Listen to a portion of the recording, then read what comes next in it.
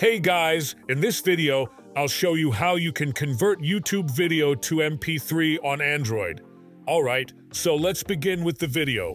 First things first, you need to download the video from YouTube. To do this, open the YouTube app on your Android device and then sign into the target account. Once done, get to the Account tab and then access the Your Videos section to download the videos you've uploaded onto YouTube. To download a video, tap on the three dots icon beside the video and select Save to Device. Your video will then begin downloading. Now, it's time to convert the YouTube video to MP3. For that, open the File Manager on your device and locate the video you just downloaded. Once you find the video, tap and hold onto it and a bunch of features will appear. Simply tap on More and select Rename. Now get to the ending part of the name and change it to MP3. It will then confirm the rename, simply proceed with it, and your video will be converted into MP3.